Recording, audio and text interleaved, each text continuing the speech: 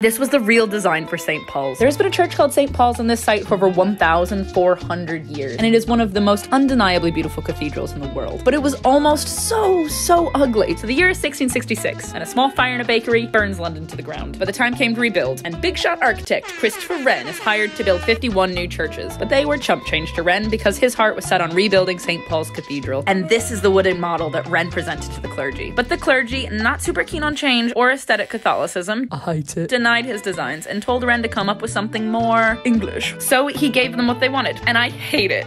It's just boring. It doesn't know what it wants to be. Is it a spire?